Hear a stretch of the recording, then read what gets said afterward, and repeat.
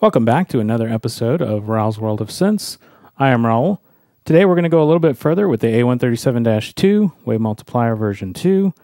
In the last video we kind of did just some basic processing of waveforms using the saw, triangle, and sine into the A137-2 and then got a look at what that actually looks like.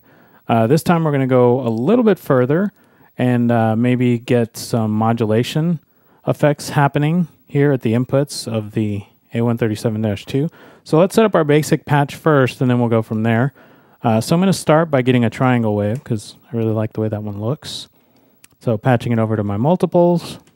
If you're unclear about what's going on here, as far as the multiple section over here, just jump back one video because I do a little bit of an explanation as to how this is patched. But basically this is going up to here and then it's being copied in this multiples. This top green cable is going over to our scope, and so that's what we're seeing over there is our notes. So then I'm going to take one copy of that, which I think I'm going to use this one, and then go over to, I think I had it patched right here. There we go. So now we have the input going into the wave multiplier, and then I'm going to take the output from there, and then go to the bottom section over here at the multiples. That should allow me to hear it. And also see it in the bottom section of our oscilloscope over there. So now I can kind of, make adjustments over here and you can see them reflect at the oscilloscope. So let me just dial something in that I like. Okay, good enough. And now let's kind of go take this a little bit further. So one thing I want to do is maybe take these voltages that I have over here and maybe do something with them. So let's see, how can I do that? Okay, so I'm going to take out my voltages and patch them into my bottom section of my mults over here, the switch multiple. I don't know if you can see this on camera, but I have, let's see, the switch here where the voltages are coming out, and then next to it I have a switch multiples. It might be hard to see, but using the top section for triggers, but then the bottom section I'm going to actually be using for this. So I'm going to patch it down here. So basically the voltages that I'm using from here are going to be going out from here, the bottom three. And so I'm going to take that out.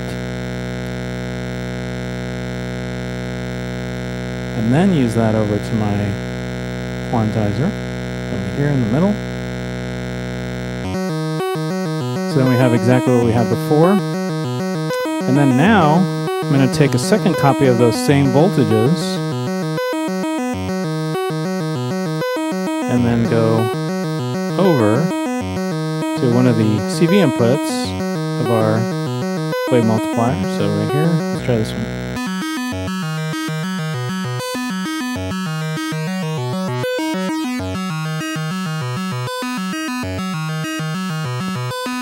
So with those same voltages, it's now changing the setting of this dial right here, the top one.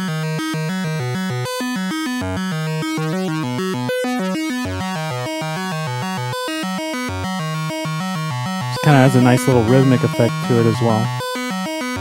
Now I did get one suggestion, because this actually came as a result of an idea that was given to me by Daniel Kramer out there from the Multiplier forum, and I think he's also on the, he made a few comments on my YouTube videos, but he actually suggested that I use the quantizer to process the CVs coming out of there, so I think I'll try that. So I'm taking that out right there, and then I'm just going to take that same CV out, now quantized version, and just go right over here.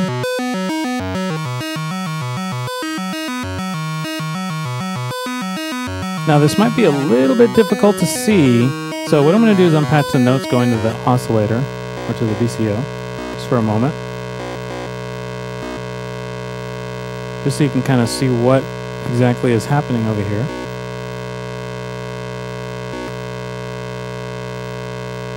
Make sure I have this patched all the way. Input, input, major.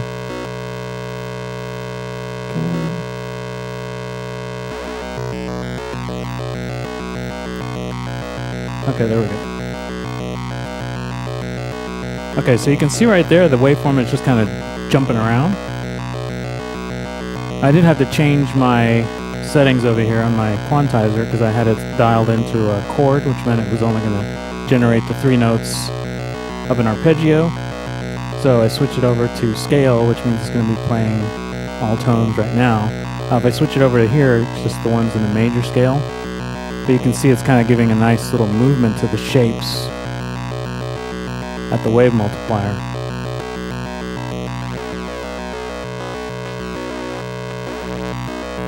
It also adds a nice little rhythmic flavor to it as well.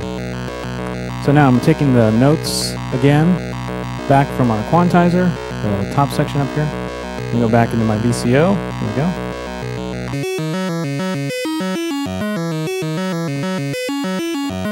You can see the tonality has kind of changed a little bit, or you can hear it.